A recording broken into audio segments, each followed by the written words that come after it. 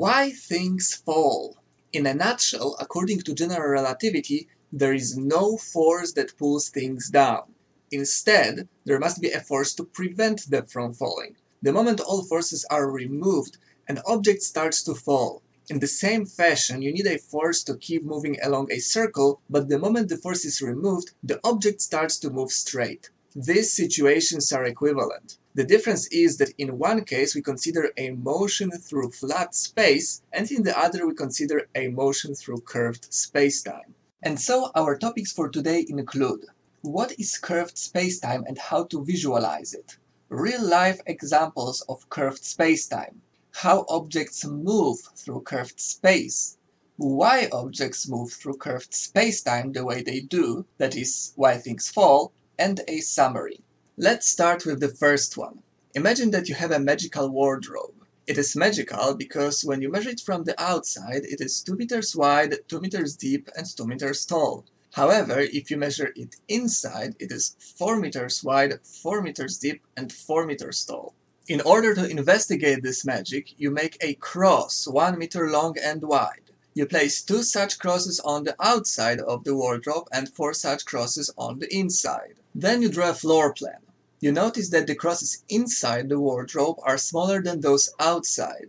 The magic of the wardrobe means that it can hold more stuff than expected, or in other words, that it compresses the space inside it. Your friend has a slightly cheaper model. His wardrobe is the same outside as yours, but only 4 meters by 3 meters by 4 meters inside, and so the corresponding crosses on his floor plan are squeezed horizontally more than vertically. These are the basic tools we need to investigate curved space. A local view tells you how space looks like from up close. For each local view, the nearby crosses are all the same size, because you can just walk up to them and measure them to be 1 meter long and wide. A faraway view, in this case the floor plan view, simultaneously shows areas where space is compressed differently, and so some crosses seem deformed.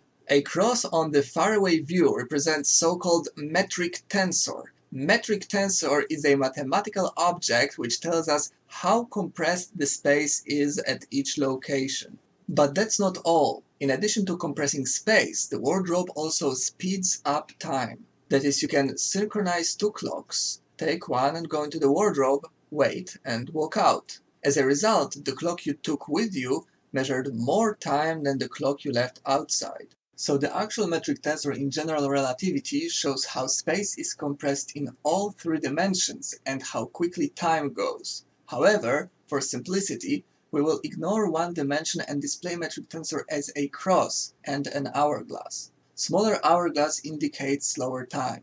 Flat spacetime is when we can find a faraway view in which all metric tensors are the same and stay the same over time. Curved spacetime is when metric tensors change from place to place or from time to time. Our magical wardrobe is actually not a perfect example of curved spacetime because the metric tensor changes abruptly as we enter the wardrobe. In reality, changes in metric tensor are smooth.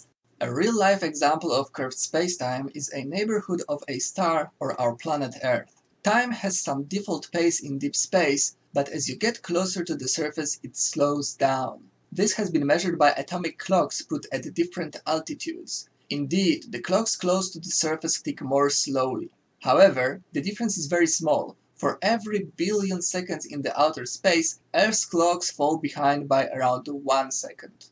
The space also has its default compression level, and as we approach the Earth's surface, it gets more and more compressed. Imagine 8 spacecraft forming a square million by million kilometers with the Earth in the middle. The distance measured from the sides of the square to the Earth's surface plus the Earth's diameter would be greater than million kilometers, although the difference would be very small in the order of 20 centimeters. Alternatively, you could place the Earth at the center of a large cube.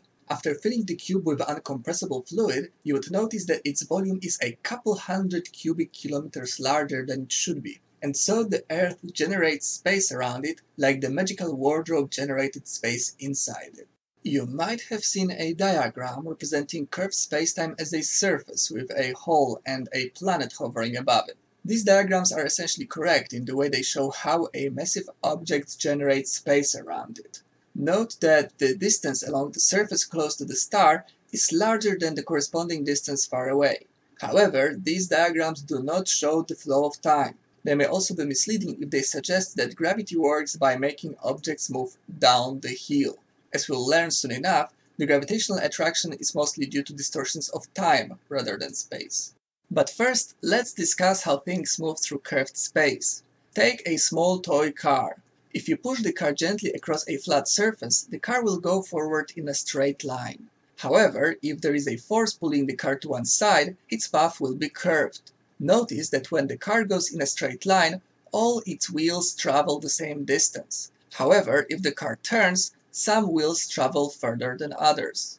Now make a bump in front of the car. If you push the car gently across the bump, it turns. If you try to force the car straight across the bump, the wheels up the hill will have to travel further than the wheels down the hill. So long as you're pushing the car to go only forward, its trajectory tilts so that all wheels travel the same distance. Note that the same happens if you replace a bump with a cavity. This is a general rule of motion in physics. If there are no sideways forces on an object, it tries to go straight ahead and its path forms a curve called geodesic. If the space is flat, a geodesic is a straight line, but if the space is curved, a geodesic can also be curved.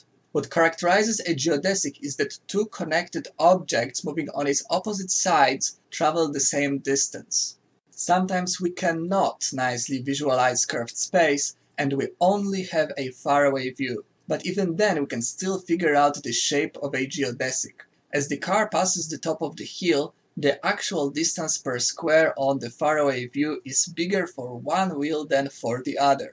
If the wheels have the same actual speed, the wheel up the slope seems slower than the other wheel, which is why the car seems to turn.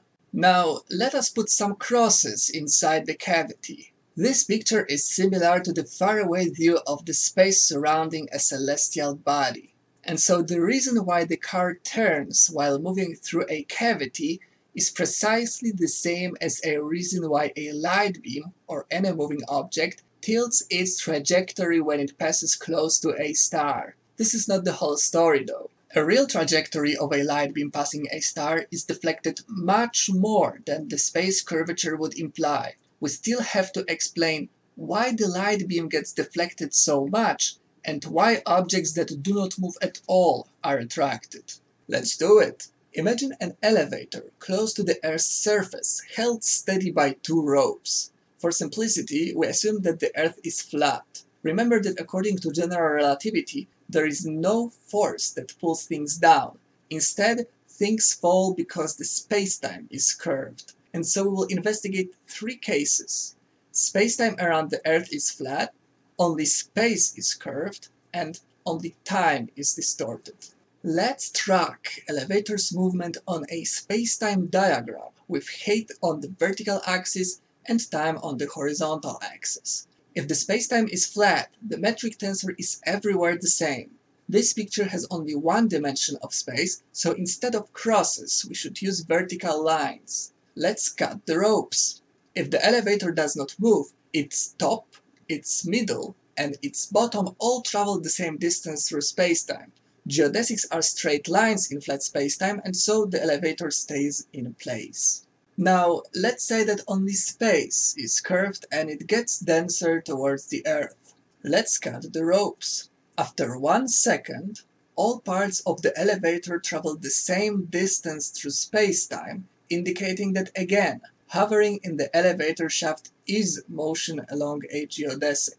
This means that in our everyday experience we can ignore how the Earth curves space because its effects on the motion of objects around us are negligible. Curved space does not make things fall. Finally, let's say that the space is flat, but the time flows slower closer to the surface. After 1 second passes in the middle of the elevator, say 1.1 seconds pass at the top and only 0.9 seconds pass at the bottom. If the elevator keeps on hovering, the top part of it travels further in spacetime than its bottom part, And so staying put is no longer a geodesic. We need forces to hold the elevator in place.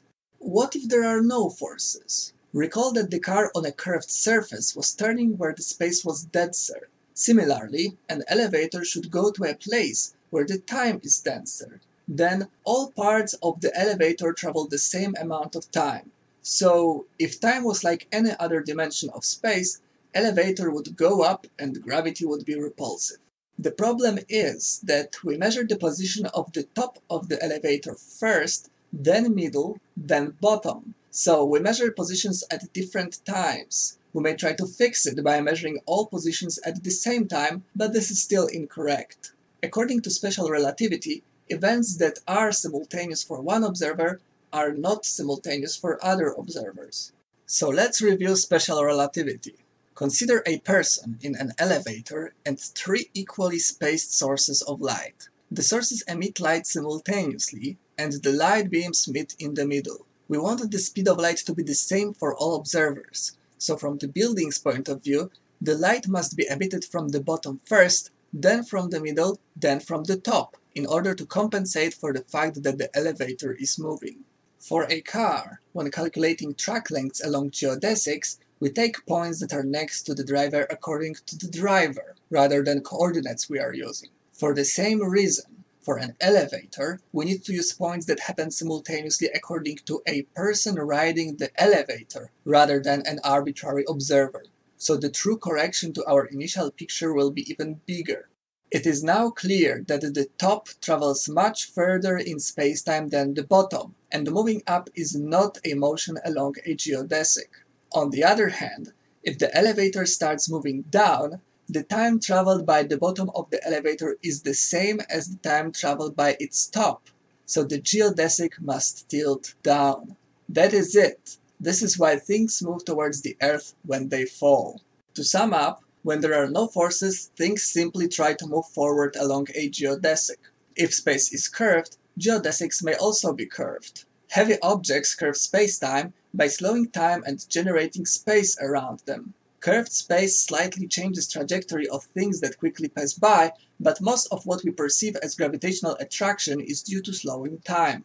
In such distorted time, levitation requires force for the same reason why moving along an arc requires a force, except that the direction of the force is flipped by special relativity.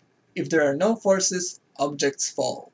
This may seem counterintuitive, but if you think about it, it does make sense. When you are free falling in a gravitational field, you don't feel any forces, exactly like in the outer space. But when you sit on a chair, you feel that the chair is pushing up against your bottom, exactly as if you were sitting in an accelerating rocket. This is the famous Einstein's equivalence principle, an observation that led him to develop his theory. Copernicus and others came up with an idea that the Earth revolved around the Sun, even though it was obvious that the Sun revolved around the Earth.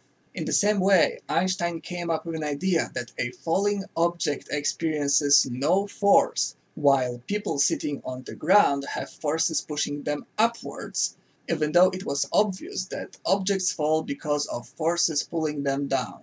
I hope it is not obvious to you anymore.